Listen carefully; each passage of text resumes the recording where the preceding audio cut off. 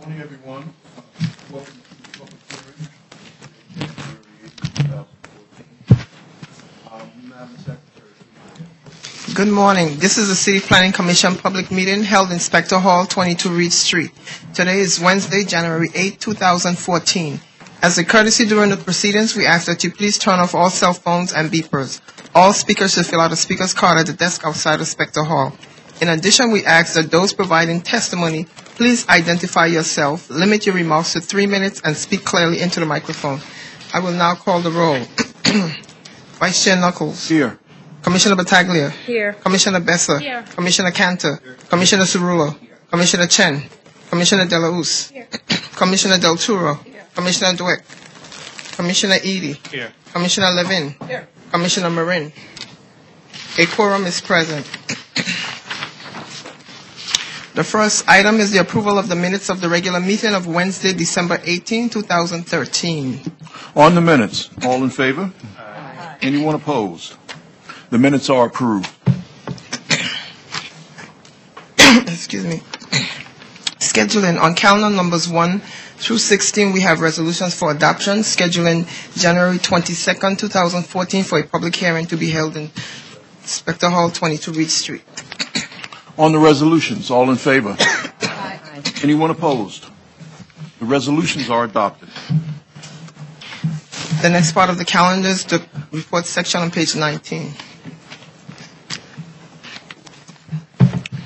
Borough of the Bronx, calendar number 17, CD5, N140214PXX. In the matter of a notice of intent to acquire office space for use of property located at 1775 Grand Concourse. For a favorable report on calendar number 17, Vice Chair Knuckles. Yes. Commissioner Battaglia. Yes. Commissioner Besser. Yes. Commissioner Cantor. Commissioner Cerullo. Commissioner Chen. Commissioner Delausse. Yes. Commissioner Del Turo. Yes. Commissioner Eady. Recused. Commissioner Levin. Yes. Commissioner Marin. Yes. A favorable report has been adopted on calendar number 17. Borough of the Bronx, calendar number 18, CD 11, C110342, MMX. In the matter of an application for an amendment to the city map concerning the Ponton Avenue city map amendment. For a favorable report on calendar number 18, Vice Chair Knuckles. Yes. Commissioner Battaglia. Yes. Commissioner Besser. Yes. Commissioner Cantor. Yes. Commissioner Cerullo. Yes. Commissioner Chen. Commissioner Delausse. Yes. Commissioner Del Turo. Yes. Commissioner Eady. Yes. Commissioner Levin. Yes. Commissioner Marin. Yes. A favorable report has been adopted on calendar number 18. Borough of Brooklyn, calendar number 19, CD 16, C140115HAK. In the matter of an application for a UDAP designation and disposition of property concerning the Bergen Saratoga Apartments. For a favorable report on calendar number 19, Vice Chair Knuckles. Yes. Commissioner Battaglia. Always happy to vote yes on affordable housing development. In this case, 80 units in Brooklyn. Yes. Okay. Commissioner Besser. Yes. Commissioner Cantor. Commissioner Cerullo. Commissioner Chen. Commissioner Delausse. Happy to vote yes. Commissioner Del Turo. Yes. Commissioner Eady. Yes. Commissioner Levin. Yes. Commissioner Marin. Yes. A favorable report has been adopted on calendar number 19. Borough of Queens, calendar numbers 20 and 21. Calendar number 20, CD 12, C070194, ZMQ. Calendar number 21, C090033, MMQ. In the matter of applications for amendments of the zoning map and the city map concerning the North Conduit Avenue rezoning. For favorable reports on calendar numbers 20 and 21. Vice Chair Knuckles. Yes. Commissioner Battaglia. I certainly think the applicant in this case performed due diligence in indicating to us that the intended use will be the actual use and showing that the community does support this, and I vote yes. Commissioner Besser. Yes. Commissioner Cantor. Yes. Commissioner Cerullo. Yes. Commissioner Chen. Yes. Commissioner Delausse. Yes. Commissioner Del Turo. Yes. Commissioner Eady. Yes. Commissioner Levin. Yes. Commissioner Marin. Yes. Favorable reports have been adopted on calendar numbers 20 and 21. Borough of Queens, calendar number 22, CD2 N140215PXQ, in the matter of a notice of intent to acquire office space for use of property located at 31-0047th Avenue. For a favorable report on calendar number 22, Vice Chair Knuckles? Yes. Commissioner Battaglia? Yes. Commissioner Besser? Yes. Commissioner Cantor? Commissioner Cerullo? Commissioner Chen? Commissioner De La Us? Commissioner Del Turo? Commissioner Edie? Yes. Commissioner Levin? Commissioner Marin? Yes. A favorable report has been adopted on calendar number 22. Borough of Staten Island, calendar number 23, CD3 N140082, RCR, in the matter of an application for the grant of a certification concerning 5301 Amboy Road. For adoption on calendar number 23, Vice Chair Knuckles? Yes. Commissioner Battaglia? Yes. Commissioner Besser? Yes. Commissioner Cantor? Commissioner Cerullo? Commissioner Chen? Commissioner De La Us? Commissioner Del Turo? Commissioner Edie? Yes. Commissioner Levin? Commissioner Marin? Yes. Calendar number 23 has been adopted. Borough of Staten Island, calendar number 24, CD3 N140121 RCR, in the matter of an application for the grant of a certification concerning 220 Edgegrove Avenue. For adoption on calendar number 24, Vice Chair Knuckles? Yes. Commissioner Battaglia? Yes. Commissioner Besser? Yes. Commissioner Cantor? Commissioner Cerullo? Commissioner Chen? Commissioner De La Us? Commissioner Del Turo? Commissioner Edie? Yes. Commissioner Levin? Commissioner Marin? Yes. Calendar number 24 has been adopted. Borough of Staten Island, calendar number 25, CD3 N130396 RCR, in the matter of an application for the grant of a certification concerning 541 and 537 Wilson Avenue. For adoption on calendar number 25, Vice Chair Knuckles? Yes. Commissioner Battaglia? Yes. Commissioner Besser? Yes. Commissioner Cantor? Commissioner Cerullo? Commissioner Chen? Commissioner De La Us? Commissioner Del Turo? Commissioner Edie? Yes. Commissioner Levin? Commissioner Marin? Yes. Calendar number 25 has been adopted. The next part of the calendar is the public hearing section on page 24. Borough of the Bronx, calendar number 26, CD6 C140089 PPX, a public hearing in the matter of an application for the disposition of two city-owned properties. Okay, our first speaker, perhaps our only speaker, is Chris Grove, DCAS.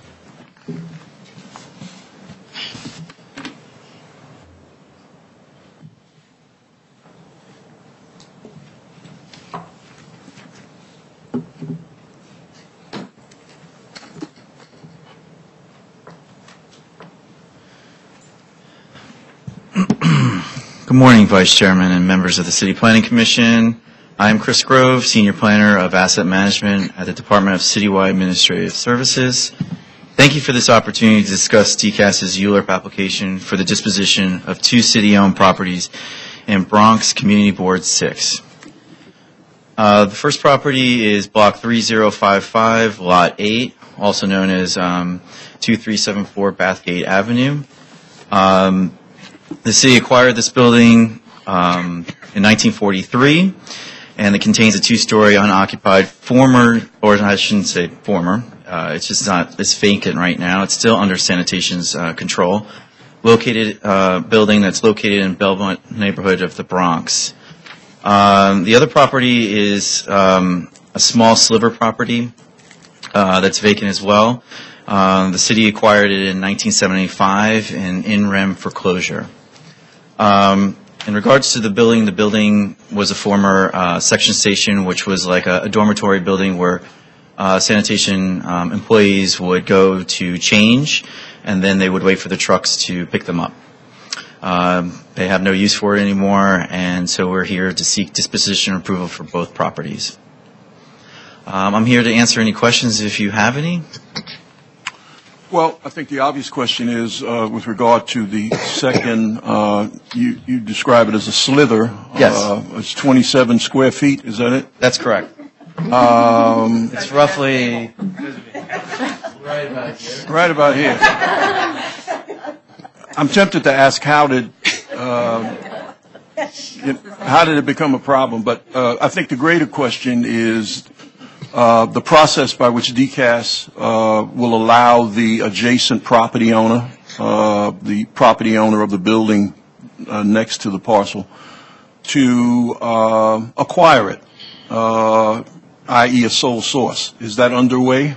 Well, it's nothing is underway at this time. What we had done is a few years back, we had got state enabling legislation to permit us to make some direct sales because DCAS is not allowed to make direct sales up to this point, and it was only for small properties that are undevelopable on their own. DCAS is the keeper of surplus city-owned property. I'm aware of that. And I'm sure you are. And there's been a lot of errors that have happened, surveyor errors over the years, and we assume that this is probably what happened in this instance. So what happens is that we don't seek we don't solicit until we have disposition approval. Right. We don't want to build hopes up until we have the authorization. Once we do, we can reach out and send them a letter and ask them if they have interest. And I don't know if they will or they won't. Do you know who the owner is? Do you know the owner of the identity? We do. We do know who the owner is. I don't know. I don't have the person's name here on me right this moment, but we do know who the owner is. And we will solicit and see if they have interest. And 27 square feet, I'm sure, is not going to be a very expensive piece of property to. Better not be. Anyway, what's behind the 27 square feet is in front of that gate, right? It's adjacent to the property. What's behind the gate? This gate is, I think there's a school over here to the side. That's what I recall, right? And it's just like the yard area. This particular property is really only adjacent to that private owned property, so they're the only ones that will benefit. If they do not want the property anymore, they'll just stay in DCAS's inventory. It just gives us an opportunity to try and get it out of our DCAS's inventory, and if they have a benefit, then they will. And what we're doing is if there's an anchor building or anchor property, and we're ULURPing that, if we have anything else in our inventory, we're going to include that into our application, and that's the only other one that's not ULURP approved that we feel is worthy. Okay. Any questions for Mr. Grove? Commissioner Battaglia. Good morning. It may very well be the same question, but okay. It's a little more specific. The sail away program, does that still exist? It does. That's what you're describing. Yeah, it's part of the city charter that's been changed, so and that we can. Would be any adjacent property owner, front, back, side. Yes. And yeah, as long as it's not like a tiny corner or something like that. But yeah, if it's in between, we will offer it. It's both. Thank you. You're welcome. Anna. Yeah, I just wanted to ask whether anyone's expressed any interest in the sanitation garage. No one. Okay, so you'll just put it out there and see what happens. Yeah. Will you actively market it? In the sense for all our auction properties, we do. I mean, if another agency approaches us, we will also consider that as well. It's still under sanitation's control, but we're anticipating that it will be in our inventory soon. Okay. Thank you. Commissioner Reade. Has a review been done regarding the second parcel? Has a review been done of the survey to make sure that it's not just an error and that there is technically a real lot there? That there may not have been some surveying error that created it by accident as opposed to... Unfortunately, no. We haven't done any due diligence in that sense of trying to figure out how that happened. We do have a lot of these properties in our inventory, and I mean that's kind of our main conclusion of why we think it's happened. That some of these properties were done in the 50s and 60s or earlier than that, and some mistakes have been made. I mean, if it's bigger than a little triangle, than 27 feet, then there's usually a story to it of some sort. Right. I mean, it might be an easy way to, by reviewing the documents and fixing the error, so to speak, might be an easy way to just hand it back to the owner as opposed to going through a more elaborate process. Just a thought. Well, I appreciate it. Thank you. Other questions? Brett. Hey, Chris. Funny you should bring up a little triangle. I mean, compared to the one in Staten Island in the driveway, this is a huge soft site. Just a question, just based on the photograph. Yes. So the 27 square feet is next to the fence that's part of the school. Yeah, right? It's probably closer to the stoop. probably about right here in this area. It's just right there. It is.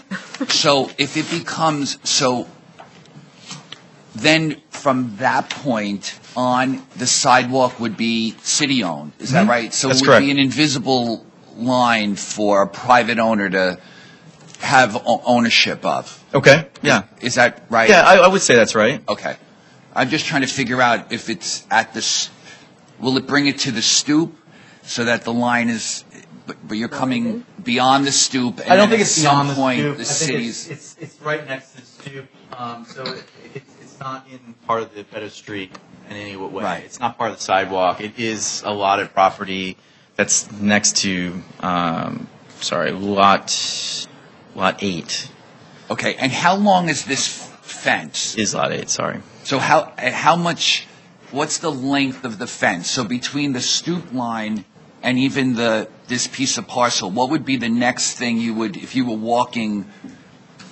So Toward us. all this right here. Yes. I don't know. I see. A little bit higher.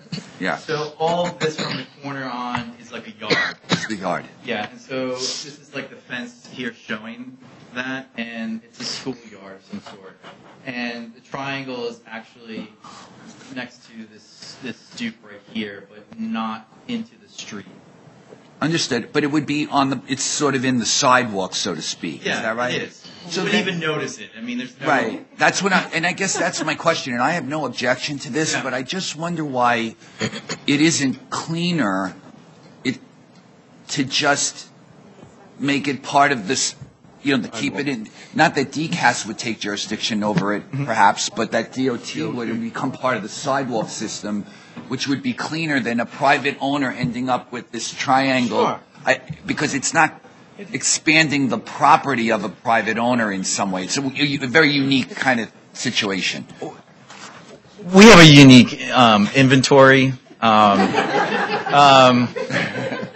to say the least. And we have had properties that have been also lotted in the beds of street. And over the years, we have asked DOT to review those properties, and we have had some success in that. So we have actually moved a lot of that property over to DOT, which makes a lot of sense because they take care of streets and DCAS, even though we may have taken a property in REM somehow, that they can continue to pave it and fix it. Sure. In this instance, it's just, it's a little bit of an anomaly that's not really in the bed of the street, so I don't know if DOT will take it. Yeah. But if the adjacent owner, this particular private owner takes it, we would encourage them to incorporate it into their existing lot, where the building is at, should I say. And that's what we usually do. We hope that that's what they do. And I understand that usually they're more, we're calling this adjacent to, but it's sort of sticking out from. And Yes. It's not the same, you're expanding your property line by an extra 5 feet. This is sort of to the public's eye, the sidewalk. Yeah. For liability purposes, if this were transferred to a private owner or acquired by a private owner, they would be legally responsible for this patch in the middle of what looks like the public sidewalk where there's a lot of confusion. Or they would stick something perhaps legally in the middle of what looks like a public sidewalk, a planter or something. Sure. So it's an interesting thing, and I just wondered why it wasn't just in terms of dealing with a sister agency, perhaps, that it might have been easier to make it part of turn it into a sidewalk and part of the sidewalk and take it out of DCAS's portfolio, which clearly makes sense. But I guess we'll see how it goes once the disposition is provided. Then I guess any kind of conversation could take place at that point. Yes. I mean, and, maybe the plan B will to see if DOT will take it. It might not be within their realm because if it's not in the bed of street itself, even though it might look like the sidewalk, Yeah, interesting. It'll be interesting to follow this one. There's not a curb cut by chance in No, is there? there isn't. Okay. Not to my recollection. There wasn't right there, no. Okay. Just an observation. Yes. Irwin. If this doesn't work out, I have a Russian bidder. I'm sure that was Unfortunately, Sailway has you have to be adjacent to it. I'm sure that was said in jest. Yes, I know it was. Any other questions on this nettlesome matter? Thank you, Mr. Grove. Thank you. Are there any other speakers on this item? Any other speakers on this item? Okay. Then this hearing is closed. Okay. Borough of Brooklyn, calendar number 27, CD1, N140099ZRK, a public hearing in the matter of an application for an amendment of the zoning resolution concerning the East River text amendment. Hardy Adasco. Good morning, Commissioners. Happy New Year. My name is Hardy Adasco, Senior Vice President at the Economic Development Corporation. I'm here to explain the East River Ferry item and answer your questions. In June 2011, the East River Ferry Service was established as a 3-year pilot program. This commercial ferry service had to overcome major obstacles in the existing zoning regulations, and these were accomplished through a cumbersome process of special permits and temporary zoning, mayoral zoning overrides. The program has been extremely successful. We anticipated approximately 4,000 riders in the first year, and in the first 13 months we served over 1 million passengers. To date, more than 2.9 million passengers, paid passengers, have traveled the ferry. In just 2.5 years, the ferry has become an integral part of the city's transportation infrastructure, improving transit connections between emerging waterfront neighborhoods in Brooklyn and Queens, and actually between them is the most interesting item. It's not just service to Manhattan. Enhancing mobility in New York City Harbor for residents and visitors, increasing flexibility for emergency transportation services. We reestablished ferry service after Sandy much quicker than several other transportation services, and supporting the ongoing reactivation of much of the East River waterfront. Based on this success, the EDC issued a request for proposals and recently signed a contract to continue the East River Ferry service for a minimum of 5 years. With the extensive assistance of city planning staff in zoning, urban design, and waterfront planning, a set of regulations and a certification process to control future sites, and the continuation of the existing sites is proposed and before you. Chris Hayner has actually explained this to you in better detail than I could possibly accomplish. Throughout the pilot period, EDC conducted passenger surveys, and these yielded extensive information about riders' habits. This information has provided a firm fact basis for the proposed regulations. And the proposed regulations are designed to balance and remove conflict between waterfront access areas, between the transportation function and the quiet enjoyment of the waterfront area. The regulations establish queuing areas, requirements for trash receptacles and bicycle racks, and they define the parameters of shelter and ticketing facilities. They address parking and drop-off requirements. Certification applications are ready to go for 3 sites upon text approval. We believe that the zoning text changes before you today establish clear standards and an efficient regulatory environment for ferries in Brooklyn Community Board 1. They are also a framework which may in the future be expanded to other areas. We're pleased that Brooklyn Community Board 1 and the Borough President support these regulations, which will allow EDC to continue this important transportation option. We hope the Commission will also support them. I'm happy to answer any questions. Hardy, you said the projection for the first year, was that yes. 4,000? 400,000. 400,000? Yes. Oh, okay. And you more got than doubled it. And it turned into 1 million. The demand was 1 million rather than... Yes. Okay. Questions for Hardy? Anna? Yes, Hardy, I guess you heard one of my questions on Monday. But before we get to that, just as a sidebar, I'm pleased to hear, I think it's, obviously this is a great thing to encourage. And I think you indicated that the city had recently signed a contract to continue this for another 5 years. How much city subsidy is the city continue to have to subsidize this, or is the thing economically standing on its own? It now? is, even with the much higher numbers, it still needs subsidy. The subsidy levels are approximately what they've been during the pilot program, and Is there a break-even level that we might get to? Or do we need I to can't look at answer this that. as a municipal service? I don't know. Probably not, in that the boats have limited capacity. On the weekends, we're using 400, 399, weekdays 150, and weekends in the prime time we're hitting capacity, and weekdays there's probably room for some more people on the boats. I don't know if it's in the most prime times, so once you start getting more people, you start needing more boats, more frequent turnaround. That adds expenses. 1, 2, 3 employees per boat for 400 people, for 150 people.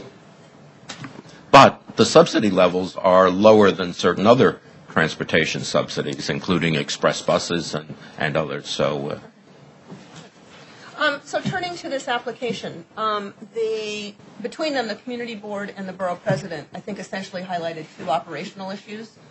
One with respect to lighting, and the other about informational signage, who to call if there's a problem, and then from that who to call comes who's going to receive the calls and who's going to respond to any issues. okay. Could you speak to those 2? In terms of lighting, and this goes to the operational issue also, the actual ferry landing, the dock area, is under city control, and as part of our contract, and the subsidy cash flow is in our agreement with the ferry operator, and that is working at the lighting standards that are discussed. So that's one. Between that ferry landing and the street, there are a variety of different property situations. We have City Parks Department, we have Brooklyn Bridge Park, we have a condo association responsibility, we have city land, we have an easement, we have some things that have been built under current waterfront access regulations, which do have the higher lighting standards. There's one site which was built before the current standards, and it met the previous standards, but its lighting levels are somewhat lower, and that's a condo association responsibility. So it's a complex and hybrid system, and in general, it was the belief of the staff at the Department of City Planning that working off the waterfront public access standards going forward was the best way to address it. And that is the way the text addresses it, basically, by not adding anything new. We have underlying zoning, we have waterfront zoning, we have Williamsburg zoning, and now we have additional, and trying to keep it as simple as possible was the goal. Is lighting required on the docks? Yes. I mean, by our operational situation. But not by this text? No. For the reason that you just explained? Correct. For the other situation in terms of informing, it's the same complex situation, hybrid situation, and because of all those permutations, we've also made it simple in that we have established a sign at each facility that gives the contact information for the ferry operator, and the ferry operator, working with EDC, will sort it out whether they have to do it or Parks Department or somebody else. They have different arrangements with the upland property owners. And that will be done quickly. More generally, we have a weekly management meeting with them, and in terms of dealing with things systematically, we do that on a very frequent, regular basis. And the them in that case is the operator? EDC and the operator? Correct. Well, also including other agencies as appropriate. But we're not trying to have everybody figure out this complexity. We have one phone number. That's who they call. Okay. But there is a consistent enforcement, monitoring, pragmatic problem-solving component to EDC's management of these contracts. Yes. Other questions for Hardy, Michelle? Hi, thanks for being here. Kind of following up on another point that was made by the borough president specific to working with applicants about shelters. for queuing areas prior to the filing of a docking facility application. Can you just speak to that and how that process works and whether or not that's something that's covered in the operating agreement? Again, the 3 in Community Board 1 that we're predominantly talking about that are effective zoning all have shelters, and it was felt that the important thing in terms of the public interest was to set up parameters for the design of the shelters, to make sure that they were not too big and they did not overwhelm the public access area. And because of the variety of physical situations that may come up in the future, to not require shelters. As I say, the 3 that we're operating have shelters, and we anticipate that any other applications will most likely want shelters, and this establishes the parameters of where they can be, that they don't conflict, and what their design is like. And the design, would that be the subject of a review by the Public Design Commission? Probably not, but again, it depends where they are vis-a-vis the public property versus private property, and it's only public property that would be reviewed by the Public Design Commission. Do you envision the shelters, however, being uniform in design, which is to say that the one you have the same on North Williamsburg? This establishes relatively explicit standards on them. It doesn't necessarily mean they'll be exactly the same, but the text is very explicit. Richard. Good morning, Hardy. I understand this deals with the locations in Community Board 1. There are 2 additional locations outside of Manhattan where there's ferry landing in Brooklyn and Queens. Why are those not part of this? And just explain. They are park properties, or actually the one in Long Island City is a park. Parks are exempt from zoning. This is a park function that's been defined as, so they don't have zoning requirements. The other one, Brooklyn Bridge Park, is under a zoning override from the Empire State Development Corporation. It's also exempt from zoning and so forth. I knew there was a good reason. Thank you. In terms of operationally setting it up, I would say we got lucky, but I think that these standards would be the kind of things that would be expected in the future. Any other questions for Hardy? Thank you, Hardy. Thank you.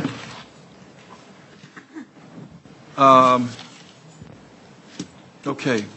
The second speaker is Matt. I can't make out the last name. Don't want to mispronounce it. Good morning, Commissioners. My name is Matt Ojala, Communications Director to Councilmember Stephen Levin. I'm here on his behalf today and will read his testimony. Okay. As the representative of the 33rd Council District in Brooklyn, which includes the North Brooklyn waterfront from Greenpoint to Pier 6 and Brooklyn Heights, I was thrilled to see the implementation of the East River Ferry Service pilot program in 2011. I was even happier to see the program thrive in its early years as Brooklynites chose to forego long subway and bus commutes for the more efficient ferry routes. In its first 13 months, over 1 million riders utilized the East River Ferry, far surpassing the projected ridership of 410,000 riders in the first year. Due to the popularity of the service, Mayor Bloomberg passed a zoning override in order to accommodate 399 passenger ferries instead of the 99 passenger ferries allowed as of right at the Community Board 1 landings. These landings, located in South Williamsburg, North Williamsburg, and Greenpoint, have proved to be immensely popular with ferry riders. In 2013, 43% of ferry trips originated at one of the 3 CB1 landings, and over 1.1 million riders have taken the East River Ferry from these landings since the pilot began. The East River Ferry is an essential component of North Brooklyn's transportation infrastructure. With limited subway options and increased residential development, the popularity of the ferry shows no signs of letting up. In order to ensure that the larger vessels can continue to dock at Community Board 1 landings without interruption, I urge the Commission to support the zoning text amendment before you this morning. Thank you for your consideration. Thank you for reading the statement from Council Member Levin. Harrison Peck.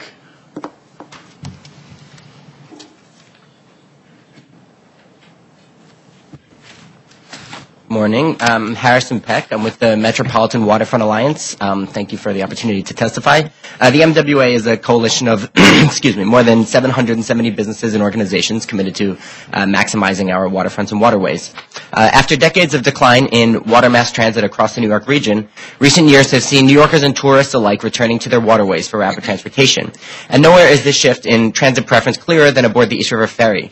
Though it was launched as a temporary pilot project, the East River Ferry has quickly proven itself to be a game changer for New York City's transit system.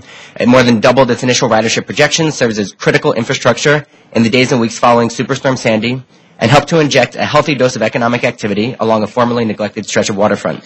Given growing demands on transit, the increasing frequency and intensity of extreme weather, and the changing nature of waterfront neighborhoods, it is essential that the city nurture expansion to the East River Ferry and enhance its incorporation into upland communities by adopting the proposed ULIP application and codifying permanent service.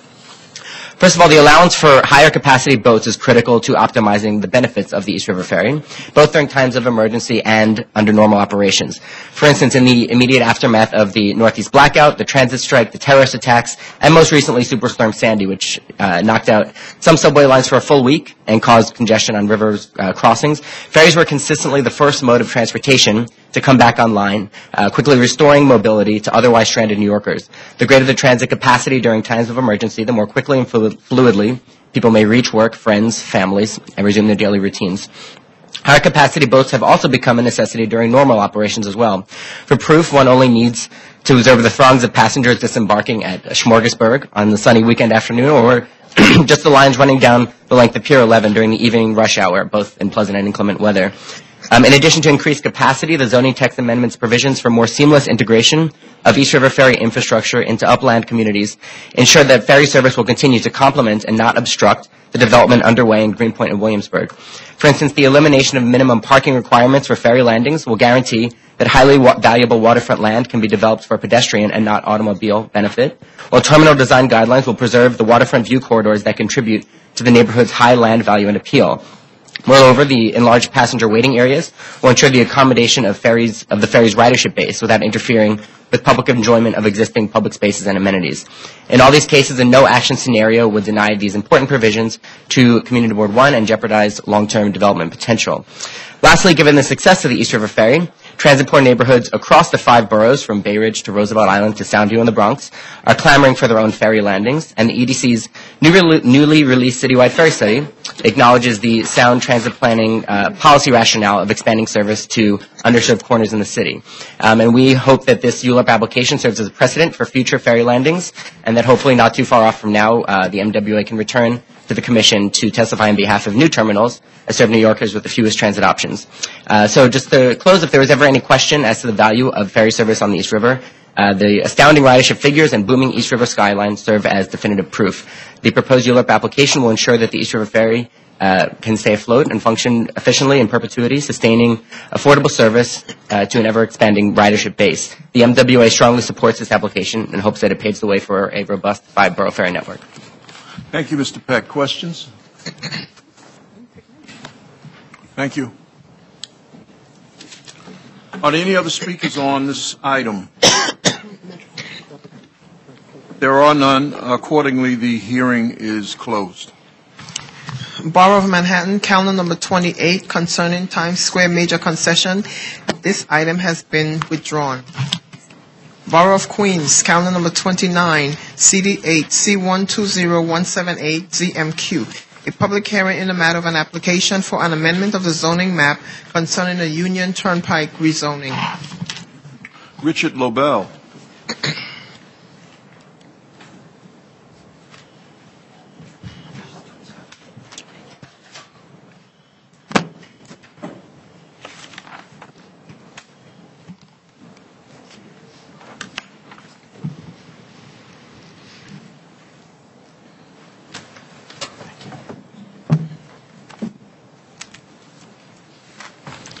Good morning, Richard Lobel of Sheldon Lobel PC for the applicant.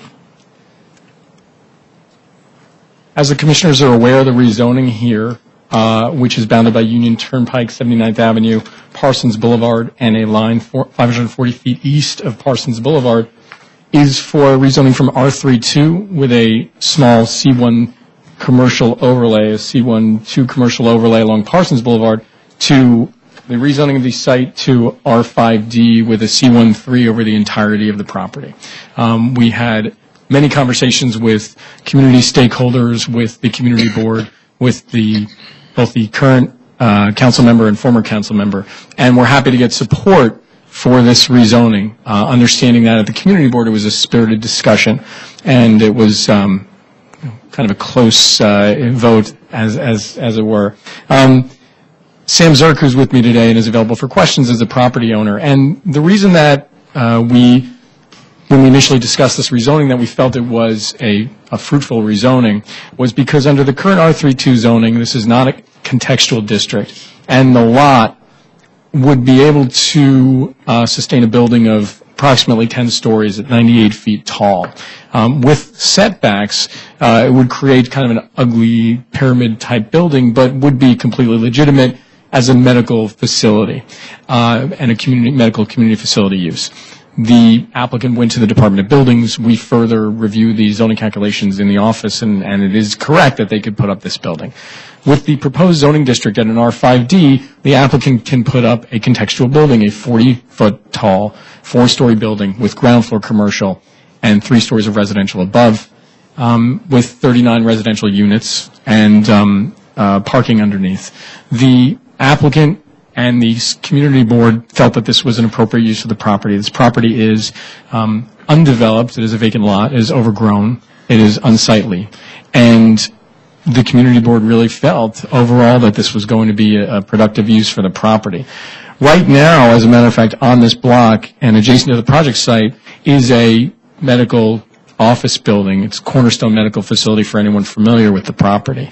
And that is a 5-story building, which is above the current permitted height in the R32, and it shows what can be done with the property. And quite frankly, the surrounding area, given the choice between the very real possibility of a medical office and medical facility here versus a nice residential building with ground floor commercial, felt that it was an appropriate use.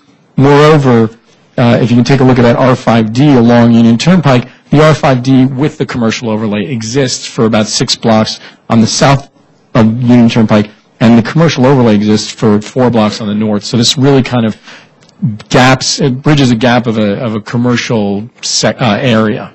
The last thing I'd say is that Sam did go door to door quite amazingly, and this map right here, the area map, shows in pink the consents that he received from surrounding community members. So there were over 100 consents received. I think it was 102.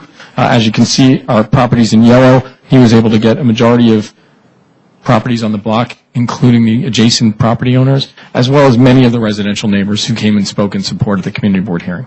So that's my time, and again, I'd be happy to answer any questions. Okay, thank you, Mr. Lobel. We'll go from Commissioner Battaglia and then Commissioner Chen and whomever else. Good morning, Richard. Good morning. As I've consistently said, you're a credit to your dad. It's nice to see you here, and Happy New Year. Thank you. I appreciate it. I want you to address, I'm sure maybe at least one of the other commissioners will ask the same question, or possibly, why there were so many community board members opposed to this. I do want to, I should have prefaced my remarks with, I certainly think this is a reasonable use. At Monday's review session, it was brought to our attention that there were some traffic concerns. Maybe you could just address what the concerns actually are. Sure. I think that some of the community board concerns surrounded incorrect information. And when we had the land use committee hearing, there were concerns with regards to the legality of the curb cut on Union Turnpike. And there were concerns about traffic. And so, and having looked at previous applications before this community board, I saw that in the very few rezonings that had been approved by the community board, that one of the things that was targeted by the community board was a lack of response of the applicant. So in November, prior to the full board hearing, we submitted an extensive submission which addressed all these issues. Stephen Everett from City Planning addressed the curb cut and demonstrated that actually it's a legal existing curb cut and could be continued for that use as a 24-foot wide curb cut. We also addressed traffic and parking issues. We asked Sam Schwartz Engineering, who is a well-recognized and respected traffic engineering firm, to review this matter, and they determined that at the peak hour there would be 40 trips, 20 trips in and 20 trips out, and that this would have an immaterial impact on the traffic in the surrounding area. So we really feel that we did a solid job in addressing that. Members of the executive committee of the board said that we addressed this to their satisfaction, and so we were happy to move forward. Thank you. Sure. Commissioner Chen. Another, I guess, stream of information we got about the source of the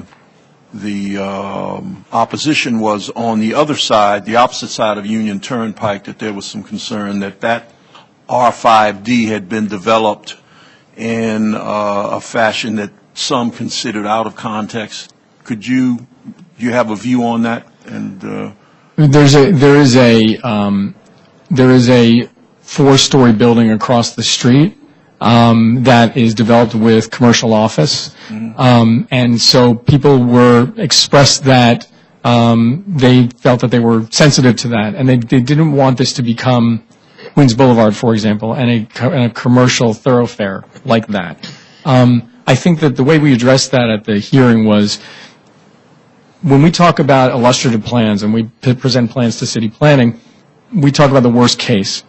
And so people on the community board, those opposing it said, well, we want to know what the worst case is here. And we basically showed them, and we said, yes, you can have a 40-foot tall building, but the reality of a commercial development here rising to that height is not really feasible here. There's a very limited access.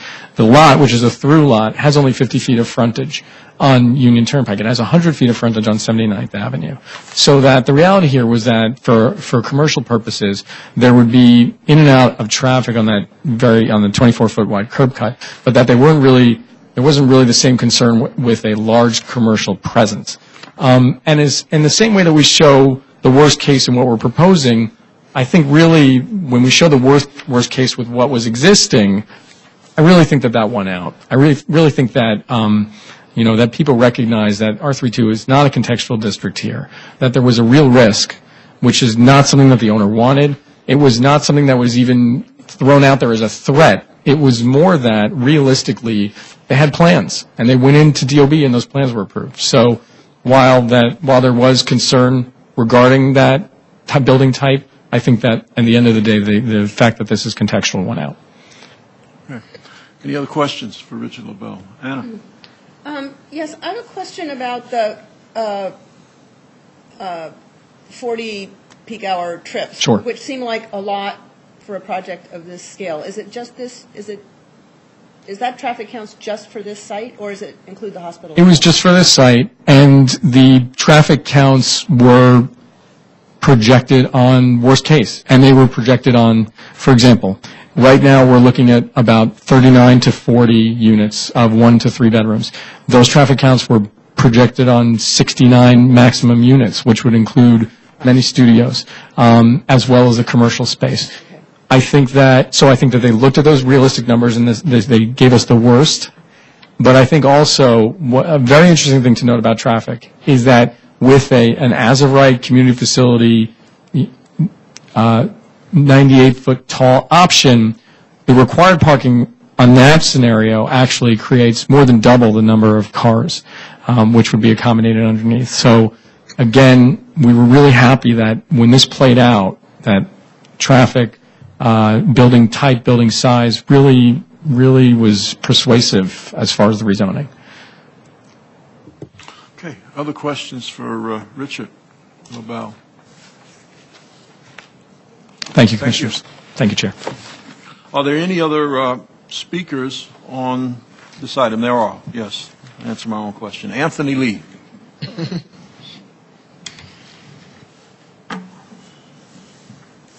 morning. My name is Anthony. My family has lived in this area about a block away from this property for about 35, 36 years. And for me, when I came to this, I looked at the possibility of the commercial development of the property, because this has been a sort of an eyesore for a while in the community. And so my concern was what would be going there. And when I discovered what was going to be there, it seemed very reasonable. And then my biggest concern is my parents are elderly now, and I'm kind of taking care of them. My biggest concern was that it wouldn't become a commercial district, and that this seems a more reasonable use than some of the other ideas that I had heard thrown around. And so I just wanted to make sure that I at least tried to voice the concern that this development not turn into a commercial nightmare that caused the flavor of the community to change. And that's been my biggest concern. And I think that the proposal that's been offered kind of made me feel more comfortable about that idea. And I think it maintained the sort of sense of community that we have. So I just wanted to be able to at least voice that, and they gave me an opportunity to do so.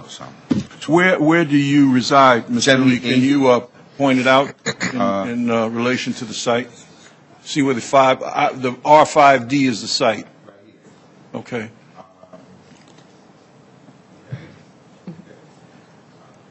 I guess that's my family's home right there on the corner of 78 Road and 160. Right here, 160. Mm-hmm. Okay. Corner home, 78 Road, 160. And I could throw something at the property. Okay. Well, thank you. Any questions for Mr. Lee? Commissioner. Yeah, I just appreciate your coming and expressing your point of view, but it's pretty unusual that folks come all this way. What motivated you to come today? Well,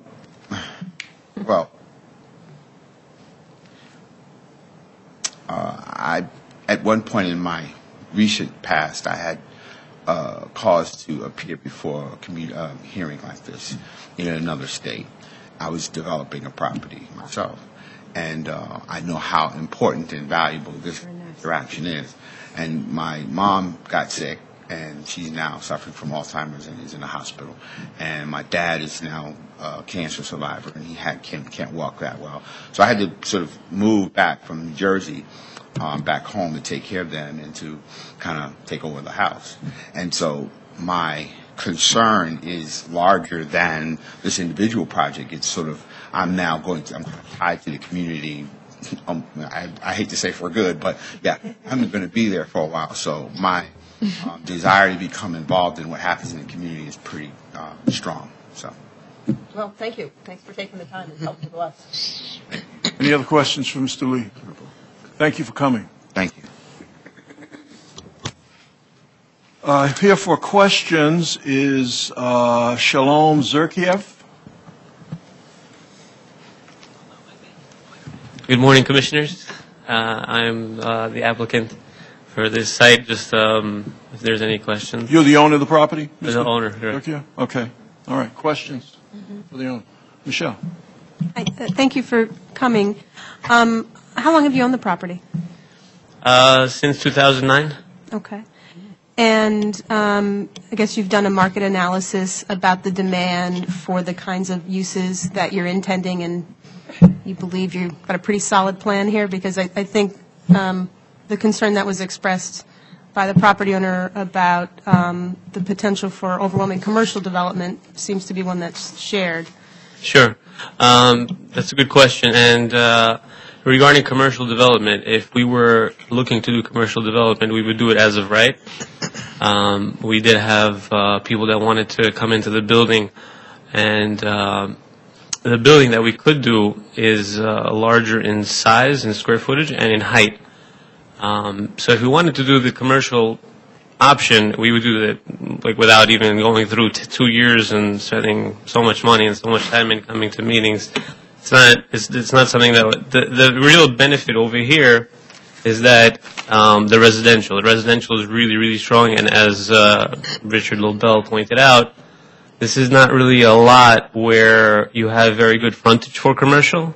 It's not really, like if you look at the development across the street, they have more frontage than depth, which is one reason why people can come out and say, listen, I'm here and get a presence.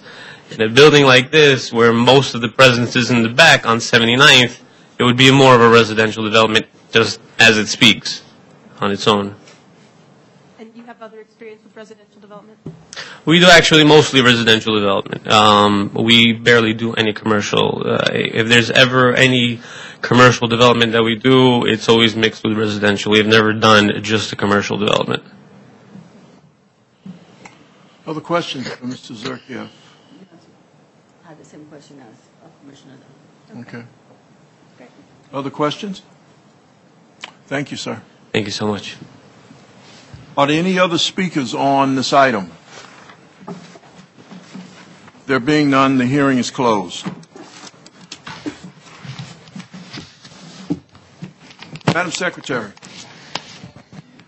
I want you to think long and hard before you answer this question. Is there any other business before the commission today? No, Vice Chair. You are certain? That is my final answer. All right, the meeting is adjourned.